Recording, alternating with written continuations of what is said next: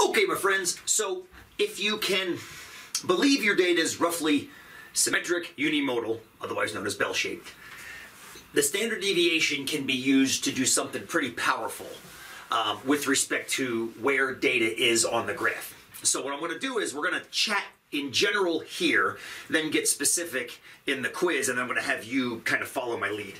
So if we know the sample average is X bar, and the sample standard deviation is S, we can calculate those. You already did in your in question number 1 there. We can create ranges of values by combining these two things. For example, if we do X bar minus S and X bar plus S, these will give us two values: the average minus the sample standard deviation and the average plus the sample standard deviation. That describes a range of values. I'm going to do this for you in a second here in the video. That range is called one standard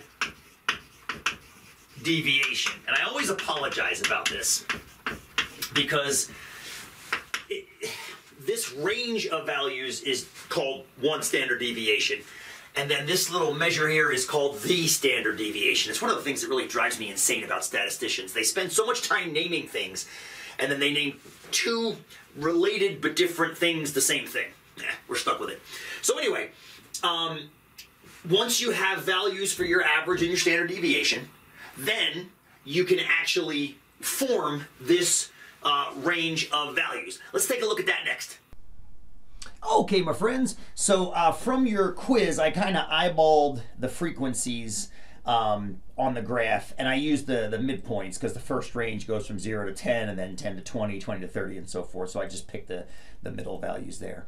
So when I picked this, I got an average of about 43 years, and it looks like my standard deviation is about 18 years. So 43 is my sample average, and my standard deviation of my sample is 18. Okay, so far? So what I want to do now is I want to show you how to use these numbers to calculate that range, one standard deviation. Okay, so now we've got an average, we've got the sample standard deviation. We can now construct a range of values based on those two things. One standard deviation, and I put from mean in parentheses because very often it's referred to as that. So what we're going to do is we're going to take the average of 43 and subtract the standard deviation, and we're also going to take it and add. Now what we're doing here is we're creating two numbers. Let's take a look. So X bar is 43 years. I'm going to leave the years off just to make the math a little more obvious, if that's okay. So we're going to take 43 minus 18 here, and we're going to do 43 plus 18 here. And then we just do the subtraction. 43 minus 18 is 25 years. And 43 plus 18 is going to be 61 years. So what is that? Well, that's a range of ages. The lowest one is about 25 years. The highest one is about 61 years. What you're going to be looking at in this quiz is how much data in that distribution is between 25 years and 61 years. Let's do that next. Okay, my friends, so here is our graph of our data. I'm going to use the graph instead of the data table because I think it's going to give us a much better kind of way to count what I'm about to count with you. I want to know how much data in this entire distribution. You can look over here and see there's about 727 data points. I want to know what chunk of it is within one standard deviation of the average. So I know I have to look at the data that's between 25 and 61 years of age. Now I'm going to start with 61. 61 is essentially this dividing line over here between the bar that has 150 people in it, which is the 50 to 60 bar, and then the next bar over, which is the 60 to 70 bar. So technically it would be a little bit to the right of that bar. The 25 bar is going to be straight down the middle of this bar here, because that bar goes 20 to 30 and 25 is right in the middle of it. Now, what does that mean? Well, what I want to know is, I want to know what chunk of the data is between those two bars I just drew. Now, 3 of the bars are clearly completely within that range. That 110, that 157, and that 150. So that gives me 417 data points that I know are between 25 and 61. How do I deal with these lines that are cutting the bars in pieces? Well, I think we can just kind of deal with it nicely mathematically. For example, the one that's cutting the 25 bar in half, let's just take half of that data and put it on one side and half and put it on the other. Since there's 115 data points, why don't we just say that that's 57?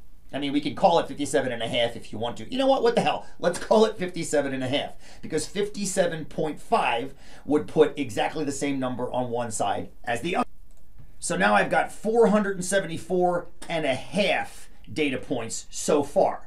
But now I got to deal with that last little sliver over there on the right-hand side, the one where we bumped it into 61.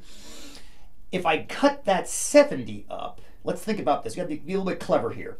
That 61 is 10% of the way in, right? Because 61 is 10% of the way from 60 to 70. So why don't we take 10% of that 70, which would be 7, and add it. Now let me check my math here. I got 110 plus 157 plus 150 plus 57 and a half plus 7. I got that as 481.5, but I'm going to double check that in Google here. Now, while I'm checking in Google, looks like yep, spot on. What I've shaded here is one standard deviation around the mean. And as it turns out, with bell-shaped data, there's a somewhat predictable chunk of the data that should be there. Let's go back to the board one more time and take a look. Okay, so we just figured out how many data points are within one standard deviation from the mean. And we looked at it is 481 and a half data points. There are 481 and a half data points between those two numbers that we set up as x bar minus s to x bar plus s. It's a range of values. So in the video, I was alluding to a chunk. What chunk of the data is that? Well, that's how many data points there are. But when we're talking about a chunk, it's almost like what proportion of the data. I mean, yeah, 481.5, but that doesn't tell us how much it makes up. I mean, you also have to know how many data points are in the data set. I need to go look at that again. I think it's 727. When you divide 481 by 727, you get about 66%, which tells me, us, that about 2/3 of the data is within one standard deviation of the mean. So if you think about the shape of the data, it's got that mound, that bell, and then it tails. So it's got that chunk in the middle, and then it tails off. If you put lines up, one standard deviation from the mean, roughly 2/3 of all the data is going to be clustered right in there. Okay, cool. What I want you to do next is to figure out what chunk, what proportion is within 2 standard deviations of the mean. So don't just go out 1, 18 on either side. Go out 2, which would be 18 and 18 more, which would be 36 on either side. Okay? So 1 standard deviation started at the average of 43 and then went out 18 and 18. 2 standard deviations is going to go out 18 and 18 more. So clearly, it's going to capture more data between those two numbers. Your job? Figure out that percentage. And then I might even ask you to go 3 standard deviations and figure out what you get. Try that now.